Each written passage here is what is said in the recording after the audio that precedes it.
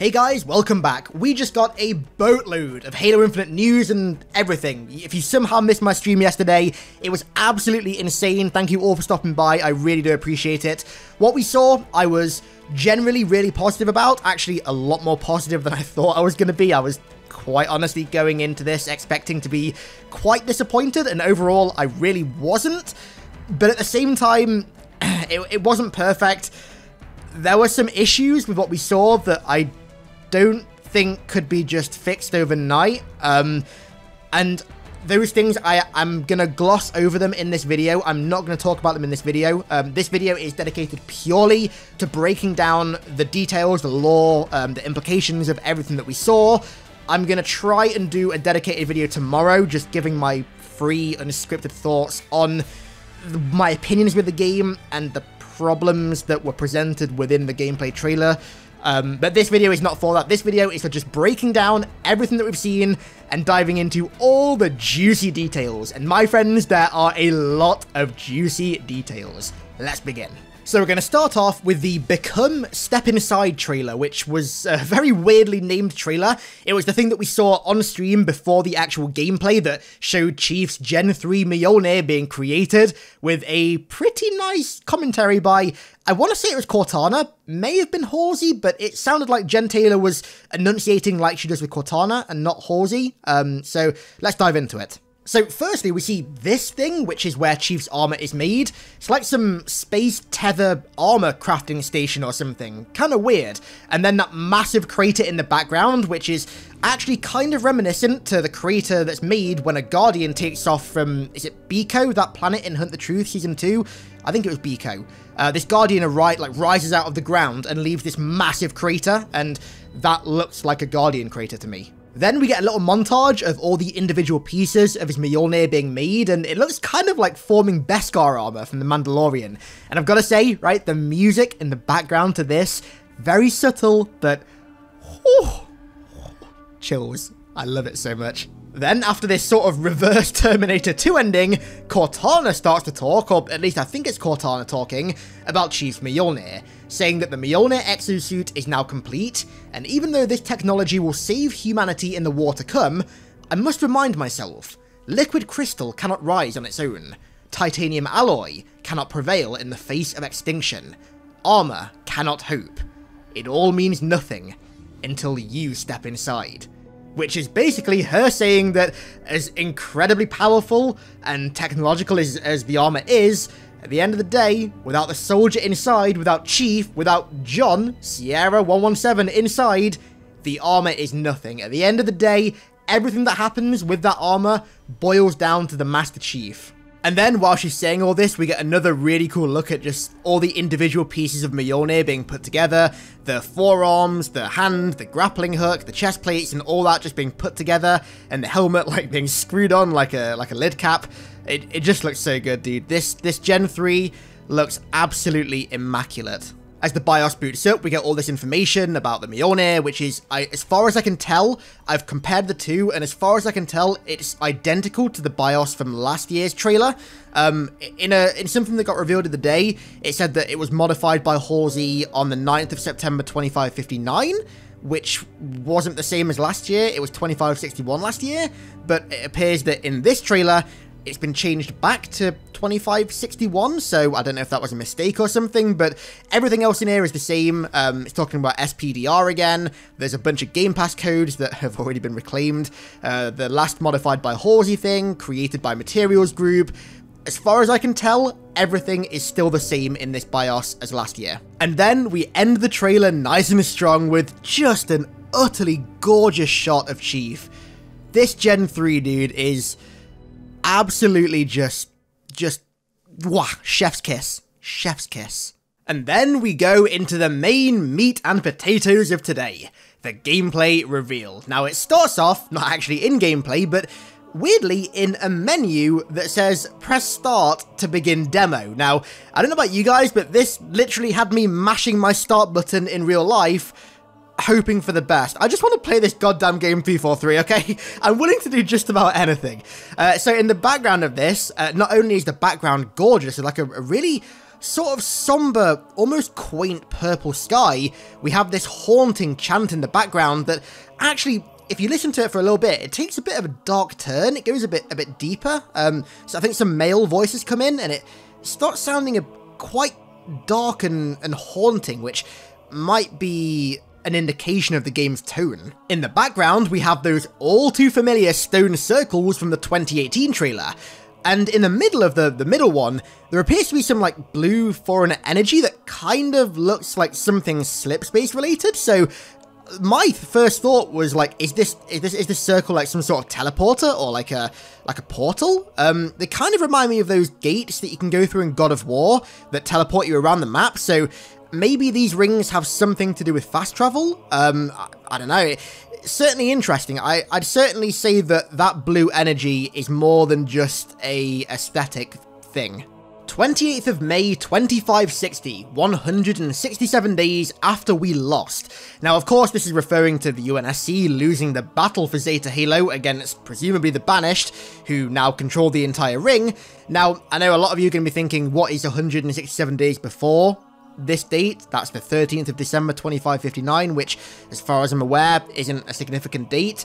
However, there is one issue with this date. So if we go back to the BIOS from early on, you'll see that Halsey modified Chief's Mjolnir in September 2561, which puts that over a year and a half ahead of this date. But something that I actually just noticed now is that if you watch the BIOS, that date actually changes to 2559, so before when humanity supposedly lost, which I think is probably the actual date that she modifies Chief's BIOS. So what's happening here? Is there like an in-game retcon going on live, or was this just a mistake on 343's end? Not quite sure, but it's a bit of a weird thing to have in a trailer. Now, I'm not gonna lie, there's not exactly much to break down about that crash scene, but there's just something so cool about seeing the Banished AA turrets just absolutely wipe this Pelican out. I don't know what it is, but man, the Banished have really established a foothold on this ring. And then when they do crash, we get some really nice dialogue between the pilot and Chief, and honestly, this has just made me love the pilot even more as a character, and also the sort of dichotomy between Chief and the pilot. They are two very, very different characters. Chief is objectively mission focused, whereas the pilot is like all emotive, and honestly, like he says, he's just sick of it all. The man just wants to go home, for God's sake, and he's getting dragged back into fighting. Chief is just pulling him back in. Just hearing Chief say the Banished as well. There won't be a home if we don't stop the Banished. That sent chills down my spine, honestly. Like, just hearing Chief acknowledge the Banished, I don't know what it was, but just something about that I absolutely loved. Later on, the pilot talks about going to scavenge for a slipspace drive among a bunch of condors that have been downed.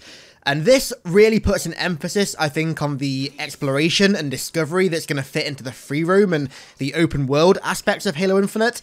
I have a feeling that that's not going to be the only instance of going to scavenge for things. And then later on as well, he also says to Chief, let me see what I can find, which could maybe relate to the upgrades thing. So when you open the map screen, we'll get to this more in a minute, but when you open the map screen, there's a little tab for upgrades. So maybe the pilot can scavenge for like old UNSC tech for you to upgrade your suit or your weapons or something. But yeah, we'll cover that more in a minute. And then later on, like right at the end of the trailer, in fact, we see the pilot squatting over the ruins of a condor, and it doesn't look like he was that successful in finding a slipspace drive, so we'll have to see how that goes. And then, just like that, it fades nicely into gameplay, and the first thing that strikes me, honestly, besides the AR, which looks like it's missing textures, kind of, is the wildlife. So there's a clear emphasis on wildlife in this game. We saw that back in the 2018 trailer, and it's clear that they haven't lost that focus. I mean, there's the birds in the sky, there's those creatures running through the grass. We see more later on in the gameplay. There's a clear focus on that. As Chief takes out the grunts, which, by the way, I'm not a massive fan of the way the AR sounds in this game, quite honestly, but as he takes them out, you can see that his shields drop, and then they recharge, and the shield recharge sound is just immaculate. But the visual effect, the hexagons, is a bit much. It seems far too intrusive, in my opinion. I'm not a fan of that. Now, I've seen some people saying that this crashed ship is the Infinity, and no, it's not. It's far, far, far too small. Does it slightly resemble the front of the Infinity? Yeah, kinda, but it's definitely not. It's just like a random fuselage or something. I wouldn't look too much into it. The Banished Phantom then flies over, and although I am a fan of the design, I've got to say this animation is a little bit wonky. Like, you can see it sort of change direction halfway through. So, can we patch that out for launch, please? And then Chief breaks into a sprint. Now, if you saw the live stream, then you'll see that I wasn't a fan. Oh, What's RB? fucking sprint. Okay, right. I still hate sprint. In my opinion, sprint does not belong in Halo. Never has done, never will do. But the one thing I will say is that sprint in Infinite, by the looks of it, is a lot slower than Halo 5 sprint and Halo 4 sprint and even Reaches, which is a good change. I still don't want it. It still breaks up the gameplay flow and affects map design and everything in very, very bad ways, but I mean, I guess it's not Halo 5 sprint, I guess. After a bit of warthog driving, we get to probably one of, if not the biggest reveal of this entire reveal. The fact that Halo Infinite is officially an open world Halo game. We get to see the map, which covers like a certain area of the open world, and there is so much to break down here. Let's start off with the actual map itself. Now, you can see that the areas of the ring are split into almost islands, which my guess right now is that each island is going to be sort of its own contained open world, that you can travel between them either using the Pelican or by grappling, maybe even with a grappling hook. There's a lot of potential there. You can see on the right-hand side, there's like a massive wall that honestly kind of gives me Sentinel Wall vibes, maybe? I'm not sure. What I am sure of, though, is that given the amount of islands here that are broken apart, the ring has clearly sustained a lot of damage. If you zoom in a little bit to the mission, we can see that there's a mission description saying that we're not leaving this island until we take out the Banished AA cannons. There are 3 of them. They're heavily defended. Proceed with caution. Now, that to me sounds like each island is almost like a mini mission, like we've already said, and to get from one island to another, you have to do certain objectives to allow the Pelican, the pilot's Pelican, to fly you there, or for you to get there by alternate means.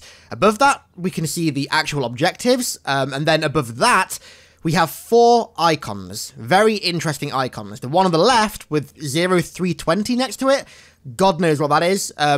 The one at the right of that, the normal difficulty logo, shows the difficulty of the mission, which actually, interestingly, I had a call with some of the devs at 343 shortly after the reveal, and I'm allowed to talk about this. They told us that each mission in the game isn't a different difficulty. You can literally pick the difficulty that you want in the main menu, and then I think all the missions in the open world will then be that difficulty. So clearly this is being played on normal. Then at the right of that, we have what honestly looks a bit like a car battery or something. I don't know.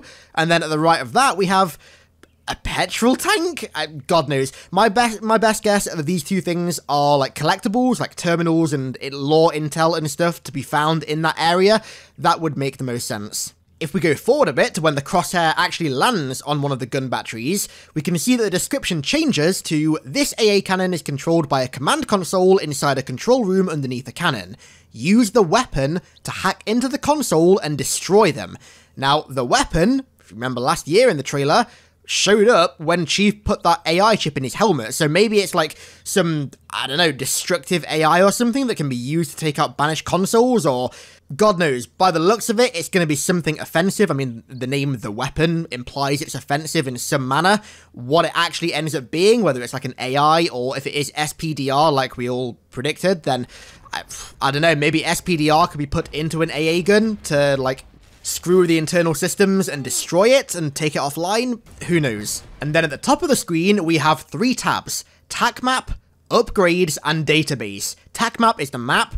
Upgrades, fellas, there's your RPG mechanics. What these upgrades are going to be, no idea. Maybe Mjolnir upgrades, maybe weapon upgrades. You'll see later on in this, a lot of the weapons have like Picatinny rails and Weaver rails that you can quite visibly detach scopes from and attach more on, so maybe there's going to be like actual in-depth weapon customization in the campaign.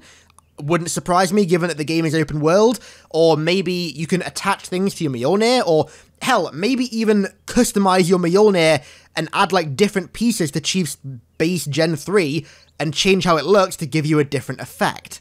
And then, database, my fingers right now, you can't see them, but they are literally crossed that this database thing is going to be like a lore codex that people have wanted, myself included, for years in Halo.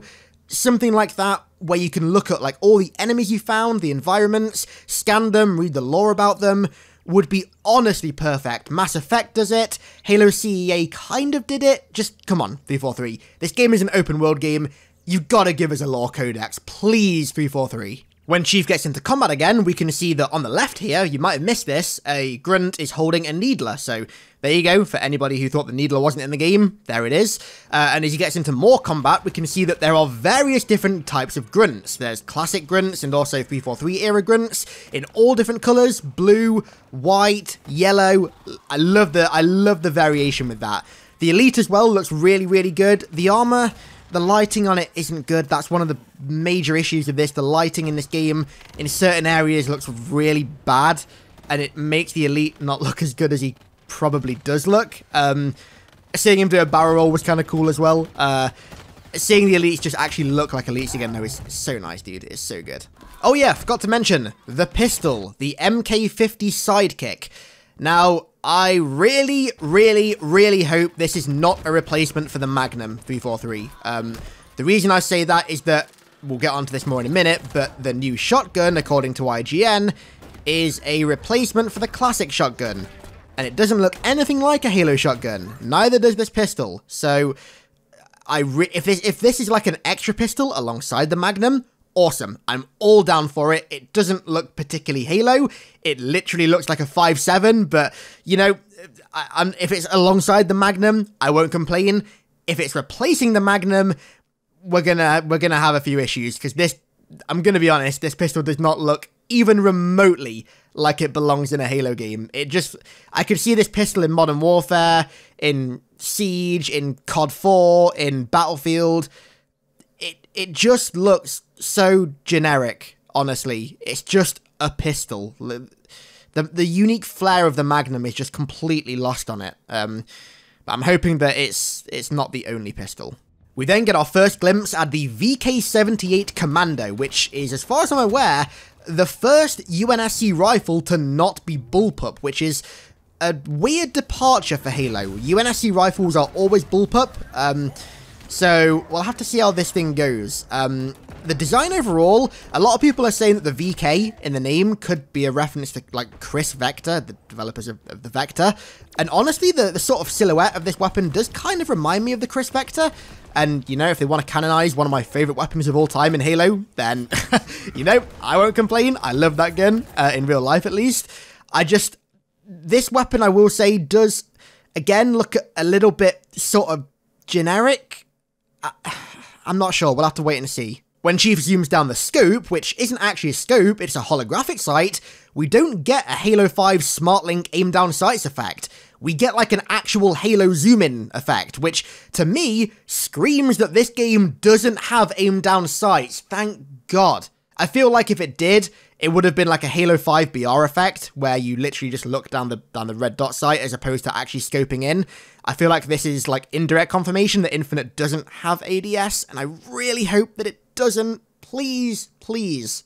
And there they are, the brutes. We are finally fighting the brutes again. Now, I'm not entirely sold on these animations, honestly. I thought initially that when Chief sticks that brute, he berserks, but they're both doing these animations, these like berserking animations, as soon as they get out of the drop pod, so I don't think that's the case. I like how the armor looks, and they look pretty satisfying to shoot. The armor sort of like breaks off as you shoot them, and also when you shoot that one that berserks in the leg, he like trips over and stumbles on the leg that you shot, which is really cool.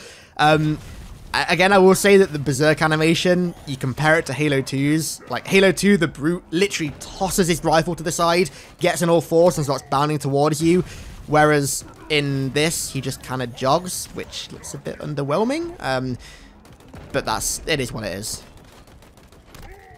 Here we see Chief pick up a drop wall equipment, much like a bubble shield from Halo 3, except you can shoot through it and it only protects you in front of you by the looks of it, which is pretty cool. And also get the option to pick up a fusion coil. We can now throw fusion coils at the enemy. More of that in a minute. This Brute Captain as well, right here, looks straight out of Halo 3, just with a red Banished tint, and I'm a big fan. Maybe a little bit too cartoonish, maybe, but overall, I do honestly really like this design. You then slides, which again, not a fan of, but then grappling hooks and sticks the Brute Captain with a spike grenade. They're back, baby. The grappling hook, I'm actually quite sold on, considering that it's not going to be a innate ability in multiplayer. And the distance doesn't look like insane either. I was worried it was going to be like Pathfinder in Apex Legends, but it's really not. Honestly, I'm sold on this grappling hook. The spike grenade looks really cool as well. And then, once this captain is dead, Chief picks up a Ravager, one of the new Banished weapons, and the only new weapon in this entire reveal that I actually like the sound of. I love the design of it as well. It looks really menacing and brutish. You'll see more when it's shot in a second, but I'm a big fan of how this thing looks and sounds. No quick time events, baby! Let's go! Okay, now I know I said that I wasn't going to talk about this, but I can't not just briefly mention it. When Chief goes up this massive elevator, it's meant to give you like this massive awe, like, oh, look how big the vista is, look how big the environment is. But I can't look past like the shadows popping in and out, the clouds popping in and out, the just awfully or not even textured at all, massive like basalt hexagonal columns in the distance. Graphically, this game doesn't look good. I'm going to be brutally honest, it doesn't look good. I really hope they can change it before launch and just beef it up a little bit. Apparently this build was quite old, and the trailer we're going to look at after this one does look a lot better, but this is worrying. I'm going to be honest, these graphical issues are concerning, to say the least. Again, the Banished Phantom, kind of just like the way it flies in looks really amateurish. It like hovers and bounces a little bit. It doesn't, the animation honestly looks kind of broken on it. A little bit sloppy. This gameplay section here, I actually really like. I think it looks really good. When Chief shoots the Jackal and then activates its shield, I love that animation where it flicks the shield on, like quite aggressively. The grunt being thrown by the Brute with 2 plasma grenades activated, shouting, "Screw you," sounds, oh, I love that. That's so good. The Ravager, that Banished weapon, just looks and sounds so satisfying to shoot. I'm really looking forward to using that. And then we get to another new weapon, the Pulse Carbine. Now, it looks good. I like the design of it, but it doesn't, I don't think it sounds particularly interesting. And again, this is more than likely replacing the Carbine if that IGN thing is to be believed. This is not an ample replacement for the Carbine or the Plasma Rifle, in my opinion. Like, the Carbine and the Plasma Rifle are 2 staple Halo weapons that should be in every Halo title, and I get the impression they've tried to merge the 2 with this, and I'm not a fan. I'm not a fan.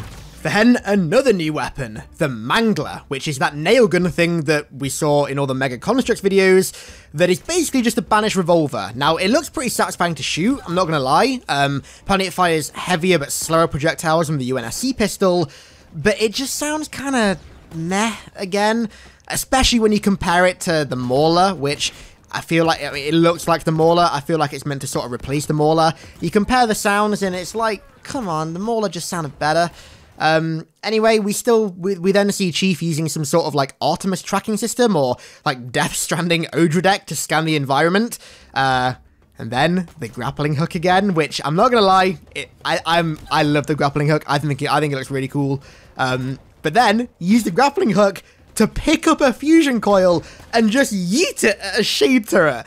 Like, the potential with that, the utter sandbox potential in campaign or in multiplayer, in customs, with that, the amount of montage moments I can already see happening with that is just incredible. I'm a big fan of that, and I really hope that 343 focus on these sandbox elements more with Halo Infinite, far more than like inherent abilities and stuff, because that right there is the type of thing that makes Halo's gameplay so unique and so fun. It's what has always made it that way, and it's what Halo 5 deviated away from and what Infinite should definitely go back towards. Then, the final new weapon of today, and it's not one that I'm particularly happy with, to be quite honest. The CQS-48 Bulldog, a 12-gauge UNSC riot shotgun that's drum-fed, according to IGN. Drum-fed. And it replaces the classic shotgun. Now, I'm gonna be honest, right? If they'd said that this is a new shotgun that is in the game alongside the classic 8-gauge pump shotgun, the M45, I'd be like, okay, sick, I love it. New gun that works slightly differently to the original shotgun, but is in there alongside it, so we've still got the classic one. Love it. Love it. Instead, we haven't got that. Instead, you know what we've got? We've got another Halo 5 rocket launcher situation, where they just took out a very iconic design that was a staple of Halo from day one, took it out, replaced it with something boring and generic for no reason. I don't understand. And then the sound of this shotgun as well, it just sounds so boring. Like, I'm not a fan of any of the weapon sounds in this, apart from the Ravager. They really don't sound anywhere near as interesting as any of Bungie's. You want to call me a Bungie shill? Go ahead. It's not true, but go ahead. But Bungie's weapon sounds in Halo 1, 2, 3, ODST, and Reach just sounded across the board miles better than this. They just sounded so much better. But then we're finally introduced to this game's antagonist, or at least one of this game's antagonists, Escharum, the Brute War Chieftain, and by the sounds of it, one that is an absolute legend amongst his pack. This guy, I am so unbelievably excited to see more of this guy. Firstly, his design. This guy is the epitome of a Brute Chad. He's got pieces of Mjolnir, human tech and ceremonial armor on his shoulder plates. He's got like Japanese-style breastplates sticking off his breast with like really intricate engravings on and war paint on the face. The overall design of Escharum, I can't put into words how much I love it. It honestly reminds me of like a Japanese Shogun-era warrior. So goddamn cool. And then there's his character.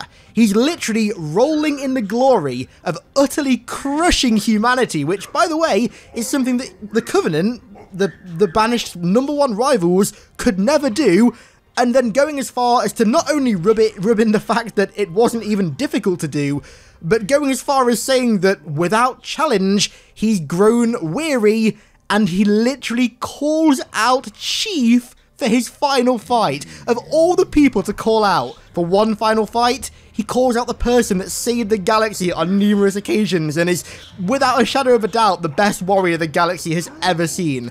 That is how big the balls are on this Brute. I am in love. I cannot wait to see more of this guy. Set a fire in your heart, Spartan. Bare your fangs. Fight hard. Die well.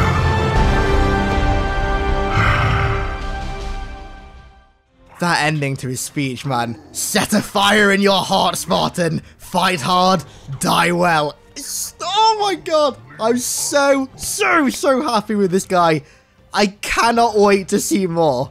I've watched that bit like 15 times now since it came out, and every time I get chills and I'm like, yes dude, set a fire in your heart, let's go. Oh my god. Okay, one more thing before we get on to the next trailer. There are two things that Escharum mentioned that are quite interesting. He says that they're going to secure the auditorium, which I'm assuming is going to be some sort of like new foreigner facility on Zeta Halo that we don't know the use of yet. Sounds like it will be to me. Maybe flood related. I'm crossing my fingers. And then he says that the Harbinger and the Banished share the same goal: to fight together to honor the will of Atriox. Now, the Harbinger. What the hell is the Harbinger? So, my initial thought was maybe like a prophet or something, but if anybody is going to ally with a prophet, it's not going to be the Banished. Other people right now are saying that it could possibly be the Didact. If you look at the actual textbook definition of Harbinger, it says that it is a forerunner of something. And if we go all the way back, I'm not sure if I'm going to be able to find this picture, but if you go all the way back to Halo Wars 2, there was actually concept art that showed Atriox as a Didact hunter. So, call me crazy, but would I be over the top to assume that the Didact could be somehow involved in this? Probably, but I'm gonna hope for it anyway, because I want the Didact back, and this would be a really cool way to do it. Have the Didact working alongside the Banished to, they think, honor the will of Atriox, but in reality to destroy humanity. I could see it happening. Honestly, the more that I talk about it now, I can actually kind of see it being a possibility. Oh yeah, there's also one more thing that I forgot to mention in this part of the gameplay reveal. When there's this sweeping shot through the Bay of the Pelican, and we can see the entire UNSC fleet, which, by the looks of it, was all under the command of the Infinity at Zeta Halo, just get absolutely wiped out, presumably by the Banished, you can see that under each of the ship's names, there's an icon. And those icons all appear to be literally just Reach's progression ranks. So I can see like Warrant Officer, I think one is Private, Sergeant, one is Brigadier. They are very specifically the Reach designed for those ranks. Now, that makes me wonder, are Reach's actual progression ranks going to be coming back? But if they were, this would be a really weird way to show them off. I also noticed as well that some of the ships have Oni symbols next to them, which is kind of cool. This gives me the idea that like the UNSC really sent like everything they had to try and take control of Zeta Halo. Like, they even sent, like, Oni ships in as well as, like, UNSC ships, and still, they lost. Like, it just makes Escharum even more of a badass and such a good and powerful antagonist. I cannot wait to see more of him. I am more excited for him as an antagonist than I have been for an antagonist for a very long time in Halo, quite honestly.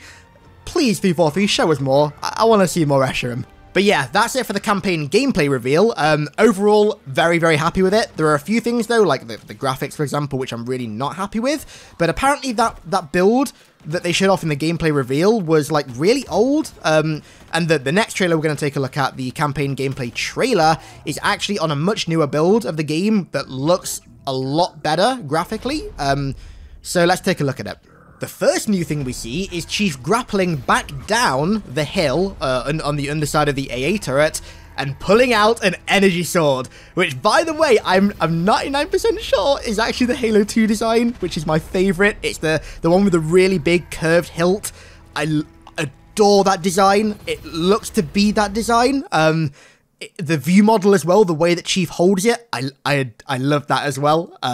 This sword, I'm loving it. I just hope it makes that sound when you turn it on and not the boom, or whatever the hell that sound was, that it makes in Halo 4 and Halo 5. I really hope they bring back the more gameplay of the Ravager looking like it's absolutely ravaging these elites. Okay, right, stop the pressers.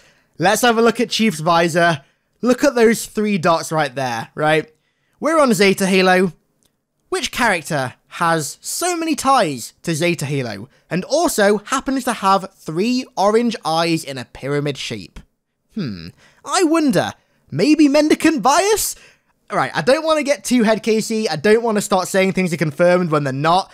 This could just be, like, anything, it could just be a set of lights, but I find it very fitting that those 3 lights happen to be in, like, a pyramid triangle formation, orange, like Mendicant biases were, and on Zeta Halo. I just let me dream, okay? Just let me dream. We get a shot at a completely new grenade, like a bouncy electric stun grenade that, like, absolutely just annihilates these elites and appears to have quite a large radius as well. Probably like a large EMP type thing, which could be kind of interesting. And then, fellas, just look at it. The BR-55 is back! I'm so happy! My favourite BR design is pretty much back. The scope's a bit bigger, but you know what? I'll take it. I'll absolutely take it.